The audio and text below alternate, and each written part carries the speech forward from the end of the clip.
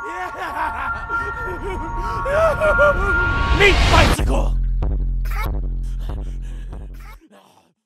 Hello everybody, welcome back to another modded weapon guide here on Borderlands 2. Today I am back with another modded weapon, and this thing is a pretty cool mod of the pistol. It's a variation of the Hornet, and it's made by someone who I haven't covered before actually. I think there's only one weapon right now in his section, but yes, I like covering new people, seeing different styles and what other people think on modded weapons. So today this one's been brought to you by ItsCoolDood over on the Borderlands 2 community GitHub, and this is the Irradiator. So let's start as always by showing you guys exactly where to get it from. So click on the link in the description, which will take you straight to where you need to be, or head over to the Borderlands 2 community GitHub, click on Borderlands 2 mods, and then to ItsCoolDood section. And this one, as you can see, is sat just here, and there is the weapons information page. All you need to do is click the raw tab, and then right click and save as into your binaries folder. Save it as whatever you like, but remember it, because when you're in game, you're going to need to activate that using the console commands, just like I'm doing right now.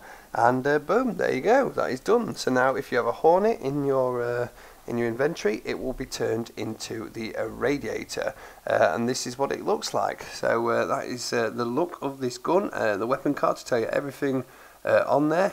Be sure to use sunscreen is the red text on it, and yeah, that's all you need to know from there. I'm going to run through the list of changes in a second while actually doing some kills of it and telling you guys exactly what I think of it. But this is what these shots fire like. You can either hip fire it single shot or burst fire it in like I think it's 5 projectiles, well 5 round burst when aiming down the sights.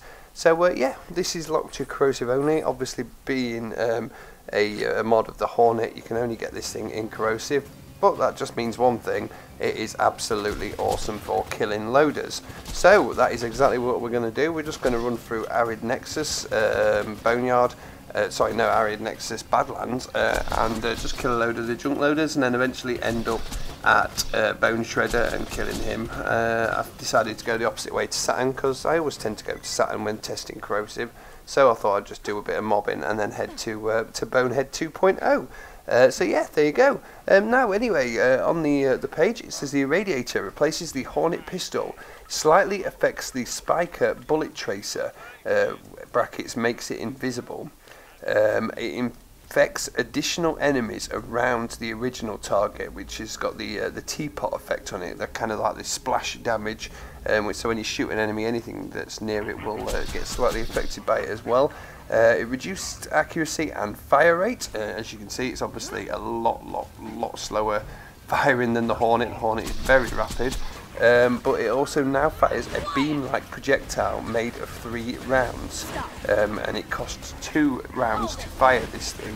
So yeah, that's pretty much all the details you need to know about this thing. Like you can see, I'm doing pretty well here, just taking out loaders. The damage on it, the base damage, to say that I don't have to actually slag these enemies is pretty good. Obviously when I've got him in phase lock, they are getting slag damage to them, but especially if you're using a B or something like that, if you've got amp damage as well, there's no need for slag of any kind. It just obviously speeds things up a little bit, but this thing is more than capable of working in overpower 8 without the use of slag, which is quite rare nowadays in Borderlands 2, especially for normal non-modded weapons.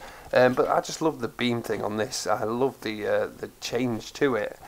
So for the first weapon, this is you know, a big thumbs up to ItsCoolDood. This thing works very well. It's nice and balanced.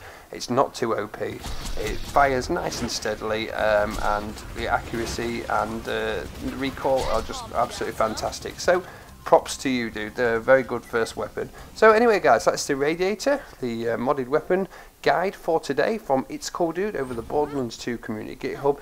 Click on the link in the description to get there. Thank you guys for watching. Hope you enjoyed, and I'll see you in the next one.